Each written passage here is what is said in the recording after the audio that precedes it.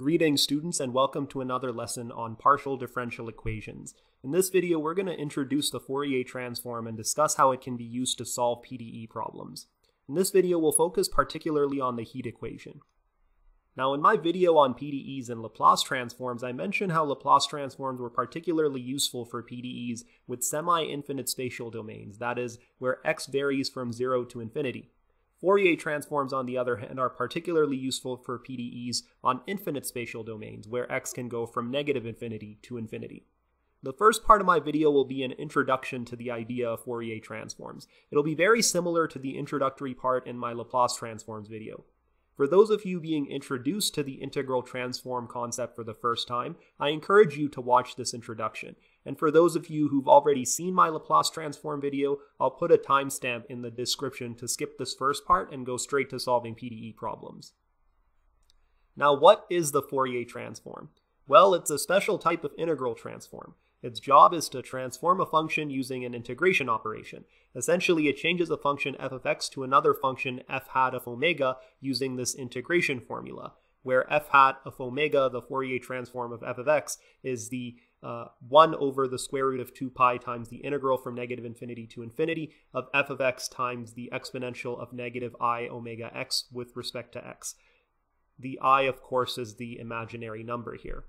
The Fourier transform is also invertible, which means I can take my f hat of omega and get f of x from it using something called the inverse Fourier transform, which I can find using the 1 over the square root of 2 pi times the integral from negative infinity to infinity of f hat of omega times the exponential of I omega x with respect to omega.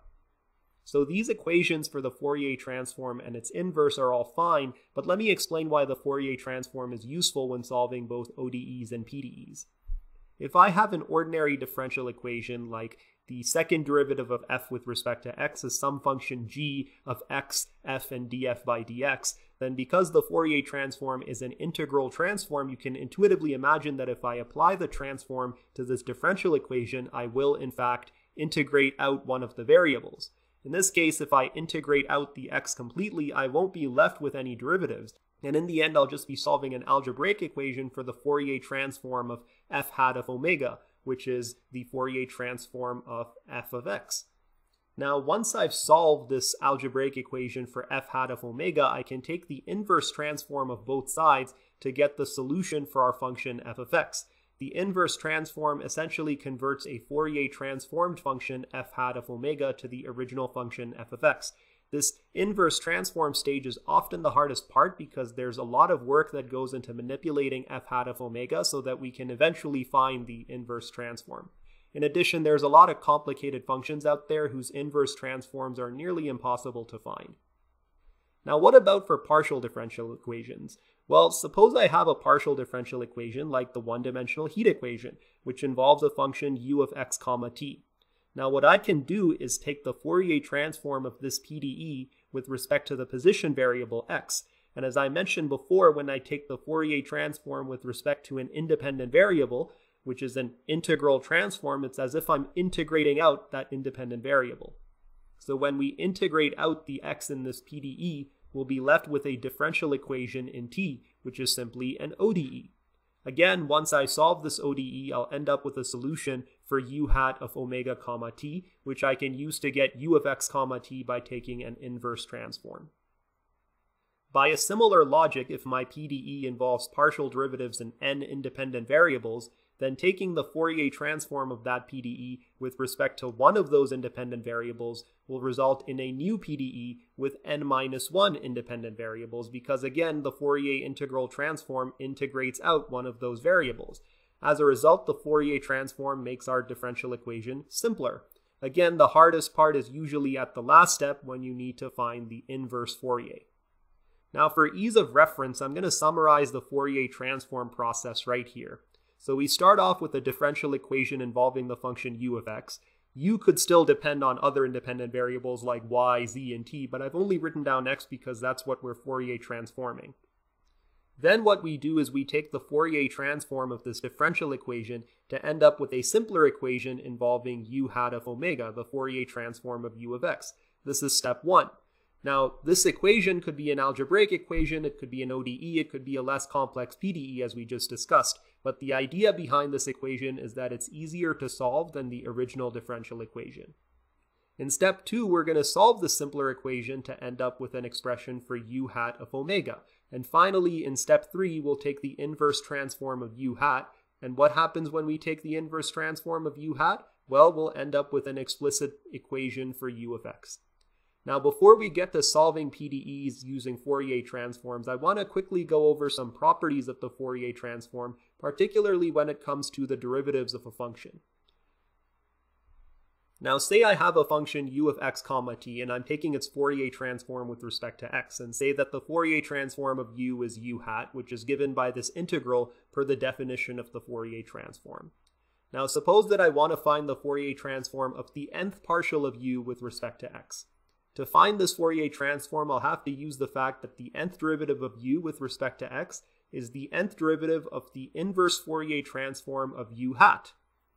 And that makes sense because u is pretty much equal to the inverse Fourier transform of the Fourier transform of u, so the inverse Fourier transform of u hat. Now, since the integral on the right is integrating out the omega and not the x, it is a definite integral with d omega at the end after all, and since u hat should be continuous and differentiable, we are allowed to differentiate under the integral sign. But the nth derivative in x inside this integral is just the nth derivative of the exponential. Since the u hat doesn't contain x, it's only got the omega, so u hat is basically a constant as far as this derivative is concerned. And when you calculate the nth derivative of the exponential with respect to x, you'll still get the same exponential, but the I omega will come out front with each derivative. So if you differentiate n times, the I omega will come out n times, so this is what we'll end up with. And finally, based on the definition of the inverse Fourier transform, if you have to take the inverse Fourier transform of this function to get the nth partial of u with respect to x, that would mean the Fourier transform of the nth partial of u is then this function that I've circled. Therefore, the Fourier transform of the nth partial of u with respect to x, where x is the variable that's being integrated out in the Fourier transform, the Fourier transform is given by I omega to the n times the Fourier transform of u alone, which is just our u hat. So this is the first property of the Fourier transform. Let's discuss the second property, which is the Fourier transform of a derivative with respect to the variable that's not involved in the transform. So in this case, we're Fourier transforming with respect to x, but our derivative is with respect to t. This should be a relatively quick derivation. By the definition of the Fourier transform, the transform of the nth time derivative of u is given by the following. And since I'm not integrating with respect to t, I can take this time derivative outside the integral since the time derivative is irrelevant to our integration. Now the integral that's left inside is just the Fourier transform of u. So the Fourier transform of the time derivative of u is the time derivative of the Fourier transform. Again, time is the variable that's not being integrated out in the Fourier transform. And the third and final property of Fourier transforms that I'll discuss here is the convolution property, which is based on the convolution theorem. It states that the Fourier transform of the convolution of two functions is the product of their individual Fourier transforms. I've stated this property without proof here, but if you want the proof, you can head over to my introductory video on convolution, links in the description. Now I'm going to spend the rest of the video using the Fourier transform to solve a simple PDE problem. Suppose that I have a rod of infinite length with an initial temperature distribution of phi of x.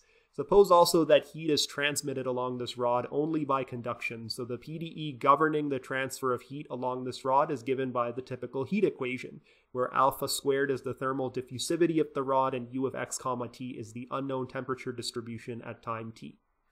Since the rod is infinite, there aren't any boundary conditions, so we only have the initial condition that the temperature distribution at time 0 is phi of x. And because the rod is infinite, our position variable x can vary from negative infinity to infinity, and for this reason it makes sense to use the Fourier transform, because the Fourier transform equation also integrates from negative infinity to infinity. So we'll Fourier transform both the PDE and the initial condition. And assuming the Fourier transform of u is u hat of omega comma t, the Fourier transform of the PDE is given by the partial of u hat with respect to t equals negative alpha squared omega squared u hat, according to the first and second properties I discussed earlier.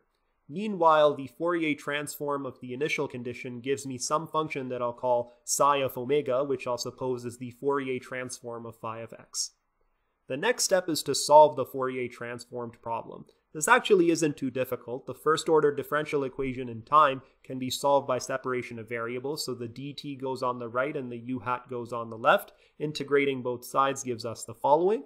And then when I take the exponential of both sides, here's what I'll end up with, where a is just the exponential of c. And to find a, I can apply the initial condition, so at t0, u hat is psi of omega, which then makes a equal to psi of omega, which means that the solution to my Fourier transform PDE is the following. And this is where we'll move to the third step, which is to take the inverse Fourier transform. And if we take the inverse Fourier transform of u hat, this is what our equation will look like. Now, the inverse Fourier transform on the left is just u of x comma t, but the inverse Fourier transform on the right is going to be a bit difficult to handle.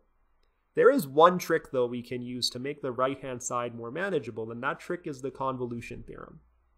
From the convolution theorem, the product of the Fourier transform of two functions is equivalent to the Fourier transform of their convolution.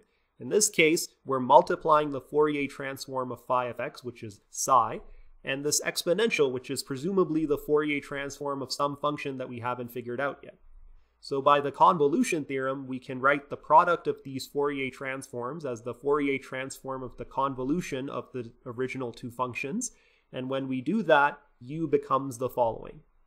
This ... by the way, represents the inverse Fourier transform of this exponential term, and if you look it up in Fourier transform tables, or if you calculate it yourself, you'll find that it's equal to 1 over alpha times the square root of 2t times the exponential of negative x squared over 4 alpha squared times t. And of course, in front of the 1 over alpha square root of 2t, there's an additional 1 over square root of 2 pi, which then would make this 1 over 2 alpha square root of pi times t out front. Now, the inverse Fourier transform of the Fourier transform is just the function itself. So u of x comma t is then the convolution of these two functions. Recall that the convolution of two functions f and g is given by the following, where tau is some dummy variable we're integrating over. And using the definition of convolution, u of x comma t finally becomes the following, where y is just the dummy variable, kind of like the tau in the definition of my convolution here. And so in the end, this is the solution to my heat equation on an infinite rod, which I found using Fourier transforms. Before I end this video, there's a couple of important points I'd like to mention. The first is that this exponential function in the integral for u, the function multiplying the phi along with the constant out front, this function, which I'll call g of x comma t, is called the Green's function. The Green's function essentially describes how the PDE responds when you have a delta function input, so an impulse input. So basically, if my initial condition phi of x, which is the only input that I have for this system really, if my initial condition was a delta function, you could show using the properties of delta functions that u of x comma t would be equal to the Green's function. If I had some more complex input, I would need to break up that input into impulses and sum the response to each of those impulses. In other words, I would need to integrate my g with that complex input to find the response u to that more complex input.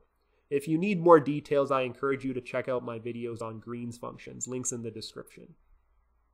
And the second thing I'll mention is that the Fourier transform doesn't always exist for every function. For instance, you can show that a constant function and an exponential function don't have Fourier transforms because the integral doesn't converge to some fixed value. So even functions that have Laplace transforms don't really have Fourier transforms, so that's something to keep in mind. Anyway, that should do it for the lesson. I'd like to thank the following patrons for supporting me at the $5 level or higher, and if you enjoyed the video, feel free to like and subscribe. This is the Faculty of Khan, signing out.